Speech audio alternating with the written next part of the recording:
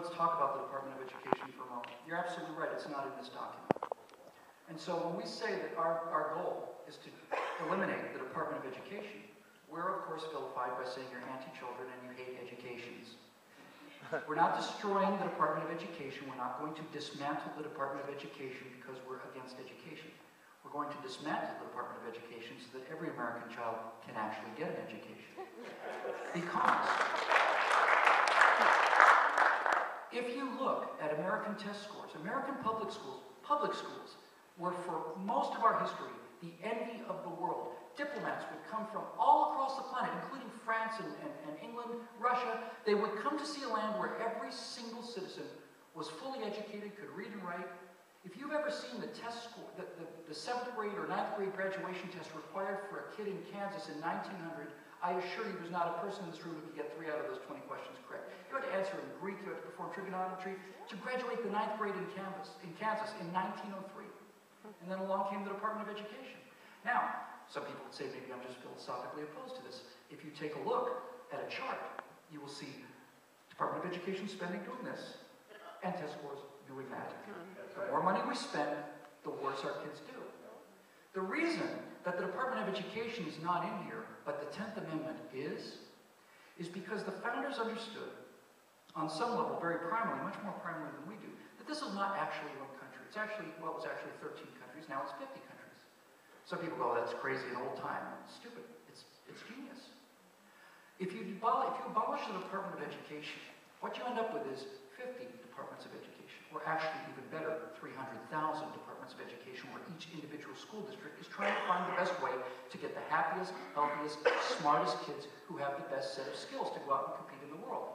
Now, if you have one Department of Education that's being run by a bunch of pointy-headed intellectuals who don't understand, how to open a jackknife, then everybody in the country gets dumbed down to the level of that one idiotic Department of Education chairman. And the Department of Education monopolizes and standardizes this mediocrity and failure and institutionalizes it. Can't we all agree that if one person has an idea, if 300,000 other people were allowed to come up with their own ideas, can't we agree that it's at least somewhat likely that 300,000 people could come up with a better idea than this one guy? And if not, then we'll take that one guy's theory and apply it in 300,000 different places. But we all know that if we have independent school districts where everybody's trying everything different, some of these are going to be massive failures, some of them are going to be big successes. We'll be able to say, see what they're doing here in Massachusetts? This is kind of interesting. They started doing this program or vouchers or whatever it is, and test scores went up. Maybe we could take a little bit of that over here in Nevada, see how it works. Now you have different systems competing against each other, and it becomes the survival of the fittest. And one of the great things about this post-government future that I talked about in an information age economy is that we have to build these parallel structures to the existing federal government. So, I come from Los Angeles. The LA Unified School District is the biggest union in the country. It's the worst schools in the country. And so what would be an example of a parallel structure to this existing, giant, stupid, bloated, fossilized dinosaur? Well, in education, a parallel structure would be homeschooling. Now, maybe it's not the best possible alternative, but it's a good one. Homeschool kids are doing much better than kids who are in awful public schools. They're doing better than most private school kids. Now, homeschooling's a problem because, frankly, if you're homeschooling your kids, you're paying for their education twice. You're paying it out of your taxes to have it done at public schools that they're not attending anymore, and then you're paying for it as well to do it on your own. And furthermore, you've just given yourself another full-time job. But because of this information age economy that I was talking about, with things like the internet, it starts to make more sense.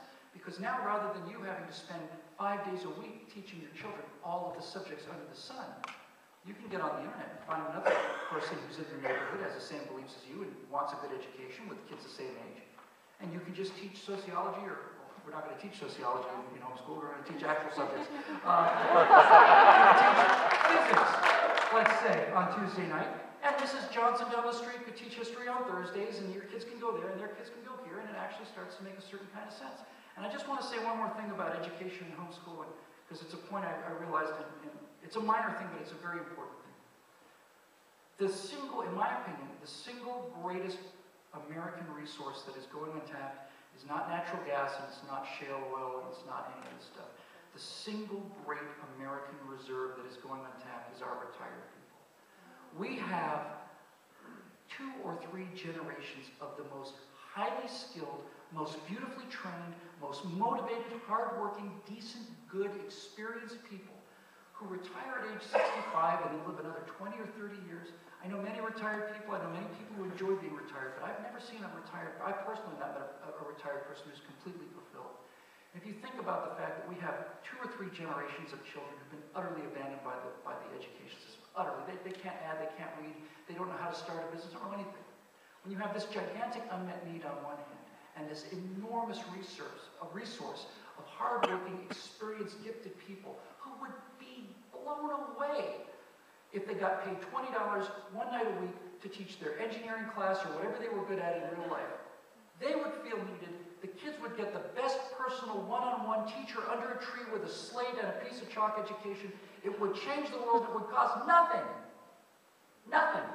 These are the kind of forward-thinking ideas that we Republicans are known for and proud of, and this is why we are going to own this country's mental space in 10 years, because unlike these fossilized Democrat dinosaurs that are happy with failure so long as they get to maintain their control over other people, we actually care about our kids. We actually would like to see them succeed. We're ready to try anything that will improve these miserable, god-awful state-run test scores. And this is just one of many solutions. And you know what? I don't have all the answers. The rest of these senators and congressmen don't either. But you do.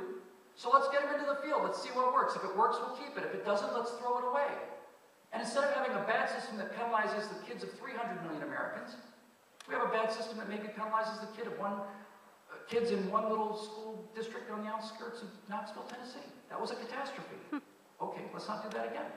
Let's not make the entire country go through that catastrophe and engrave it in stone with union rules that means these people can never be fired. The solutions are so simple, and they're so inexpensive, and they're so obvious. You just have to get in front of them and put that big old R in front of them, because this is a Republican idea. Next question. Gentlemen here.